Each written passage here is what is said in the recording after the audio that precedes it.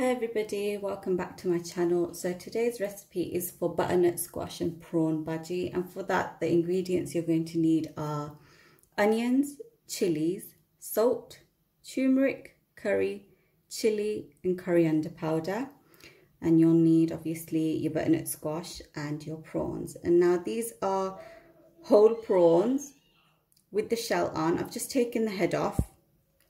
And you see this yellow bit here, or orange bit here, that's just the egg, and they're quite tasty, so I left that in as well. So now let's get on with the recipe. So in this pan I've got some oil heating up. You can use any oil of choice. I've used mustard oil, and into the oil we're going to add in the onions, and along with the onions I'm going to add in the salt.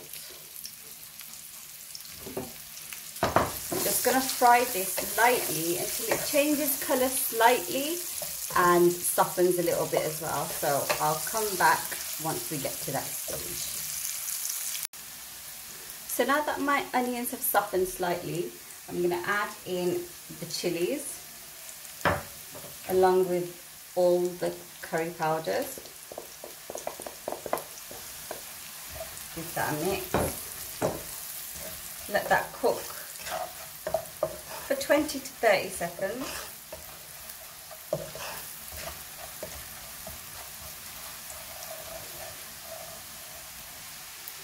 Now that the spices have cooked slightly, I'm going to add in the prawns. Just let them brown.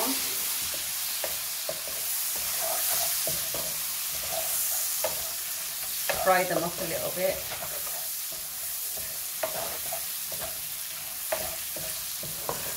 Coat them in all the spices, and I would say let these fry for about 5 minutes on low heat.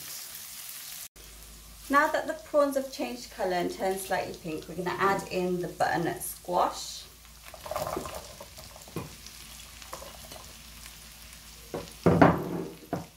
Coat that in all the spices.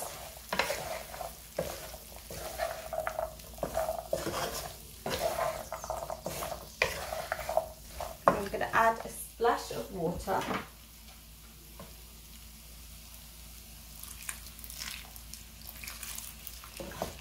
Not a lot, we don't want it to be saucy. It's a bhaji, remember, so it's pretty dry as it is. Just enough for the steam from the water to cook the butternut squash. So now we're going to put the heat up to medium and put the lid on. And let that cook for about 5 minutes. Make sure you come back and stir in between, and we'll see how far we get then. So it's been about 5 minutes. I've left it to steam, and most of the water has evaporated. The oil has come to the top. Just gonna mix it through.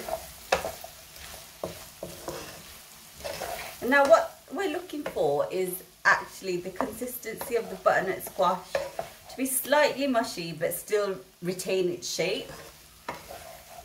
So what I'm going to do is add a tad bit more water just for it to steam once again. Leave it for another, I would say, 4 to 5 minutes, and we'll come back and see how it's looking. Remember to put the lid back on, forgot to mention. So lid back on, medium heat, and leave it for 5 minutes. So I left it for another 5 minutes. The water has dried up and it's to the consistency we want. It's a little bit mushy, but it has retained most of its shape. The prawns are cooked through. All you need to do now is check the salt, if it's enough. If not, add a little bit. We've got a little bit of water left in there. I'm going to leave it without the lid for about 2 minutes, and then we're done. So that's exactly how we want it to look, dried up. There's a little bit of oil, but obviously we can't get rid of that. We'll just leave it in, and I'll serve up and come straight back. So there we have it. That was my recipe for prawn and butternut squash bhaji. I hope you enjoyed this recipe and do give it a try at home. If you do let me know in the comments below, and if you have any requests also let me know, and I'll try and get them done. I hope you enjoyed the video, and I'll see you in my next one. Bye.